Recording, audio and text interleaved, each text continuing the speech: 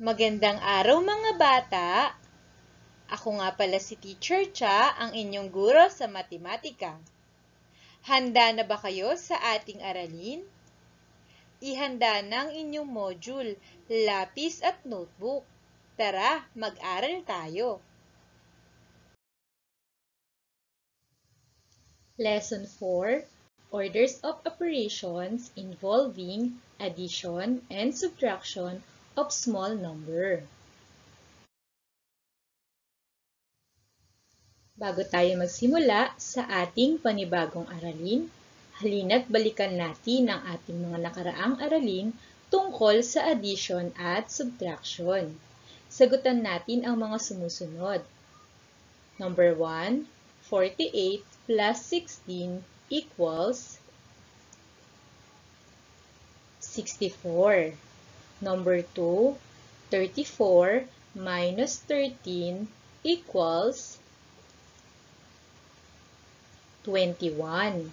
Number 3, 18 plus 27 equals 45. Number 4, 46 minus 23 equals 23. Last number 5, 25 plus 37 equals 62. Nasabayan niyo ba akong magsagot, mga bata? Mahusay! Halina't sabay-sabay nating tuklasin ang ating panibagong aralin. Babasahin ko ang suliranin. May 13 na lalaki at 31 na babaeng mag-aaral si Binibining Guzman sa kanyang pangkat. Bilang paghahanda sa nalalapit na pagbubukas ng klase, siya ay magdadaos ng online reading assessment. Ngunit ang 7 sa kanyang mga mag-aaral ay nagpaalam na hindi makakasali dahil sa kawalan ng internet connection. Ilang mag-aaral ang maaari niyang pabasahin?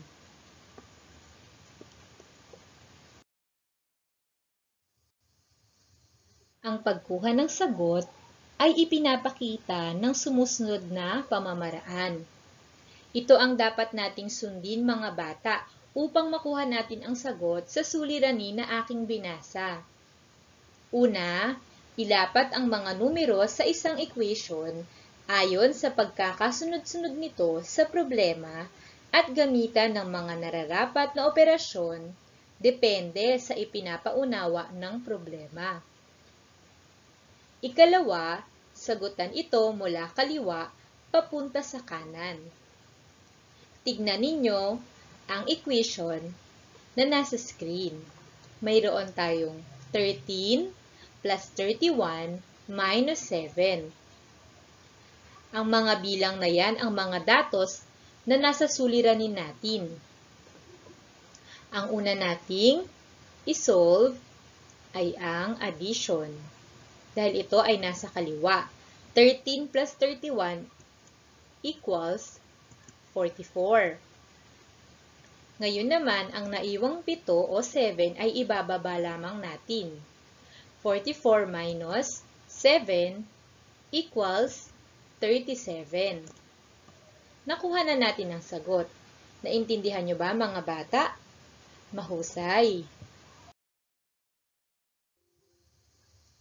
Ang sagot natin sa suliranin ay 37 na mag-aaral ang maaaring pabasahin ni Binibining Guzman. Tandaan ninyo, mga bata, kapag dalawang operasyon, halimbawa, addition at subtraction, ang kailangang gamitin sa paglutas ng isang mathematical na problema, gumawa muna ng mathematical na equation para dito. Lapatan ng mga angkop na operasyon sa kasagutan mula kaliwa papunta sa kanan.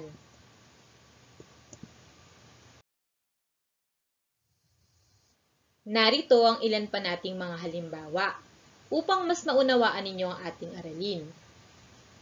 Number 1, 34 minus 11 plus 8. Ang dapat nating unahin ay ang nasa kaliwa, papunta sa kanan. Ang nasa kaliwa ay ang bilang 34 minus 11. 34 minus 11 equals 23. Pagkatapos ito, ay ibababa ninyo ang naiwan na numero, pati ang operation. 23 plus 8. I-solve natin. 23 plus 8 equals 31. Ang sagot natin sa equation ay 31. Naintindihan nyo ba mga bata? Mahusay. Number 2. 44 minus 16 plus 10. Laging tandaan na ang dapat unahin ay ang nasa kaliwa. Ang nasa kaliwa ay 44 minus 16 equals 28. Pagkatapos ito ay ibaba ang naiwang operasyon at bilang 28 plus 10 equals 38. Ang sagot naman natin sa number 2 ay 38. Nasundan nyo ba mga bata? Magaling! Halina't sabayan ninyo akong sagutin ng pagyamanin. Kulayan ng asul ang bilog kung tama ang sagot na nakasaad sa equation at pula naman kung mali. Number 1. 10 minus 3 plus 7 equals 0. Tama ba ang sagot na 0 sa equation number 1? Tignan natin kung ano ang tamang sagot. Pula, dahil mali ang sagot na 0. Sagutan nyo din ba mga bata? Mahusay. Number 2. 5 plus 10 minus 11 equals 5. May sagot na ba kayo? Tingnan natin kung tama ang sagot ninyo. Ito naman ay kulay pula. Dahil mali ang sagot na 5. Number 3. 3 plus 3 minus 4 equals 2. Ang tamang sagot ay asul. Dahil ang answer na 2 sa equation ay tama. Number 4. 10 plus 12 minus 5 equals 17. Ano sa tingin ninyo ang sagot? Tama. Ito ay kulay asul dahil tama ang answer na 17 sa equation number 4. Number 5. 12 minus 3 plus 4 equals 10. Tama ba ang answer na 10 sa equation number 5? Mali. Kaya ito ay kulay pula. Nasabayan nyo ba akong magsagot, mga bata? Mahusay. Letter B ng pagyamanin. Sipiin ang mga sumusunod at isulat ang tamang sagot. Sabayan ninyo akong magsagot, mga bata. Maaari kayong kumuha ng show me board o papel upang makuha ninyo ang tamang sagot. Number 1.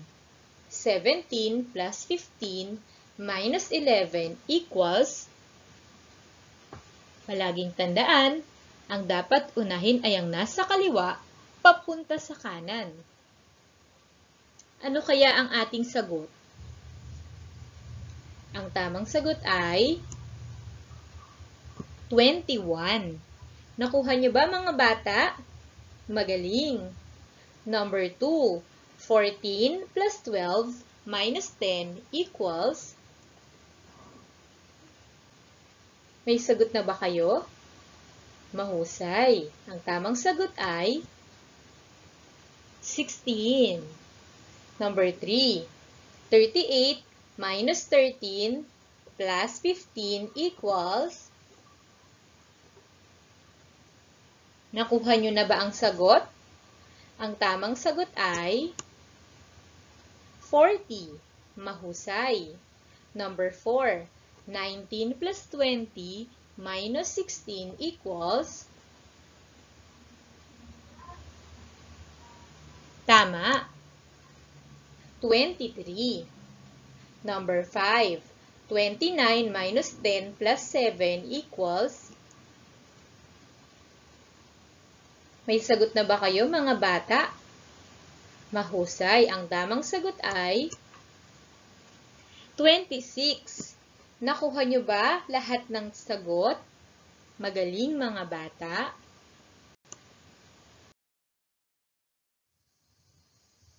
Para naman sa isagawa, gawin ninyo ito sa inyong math module.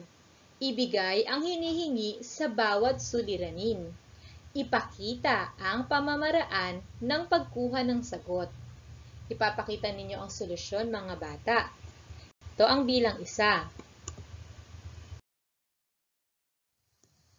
Narito ang isagawa bilang 2 hanggang 5. Sagutan din ang tayahin sa inyong math module, letter A. Kunin ang sagot sa mga sumusunod galing sa kahon sa kanan. Galingan ninyo mga bata.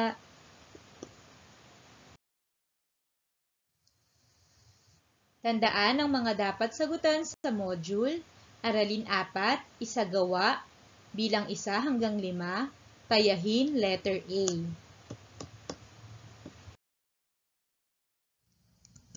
Muli, ako si Teacher Cha, ang inyong guro sa matematika. Maraming salamat sa inyong pakikinig. Paalam!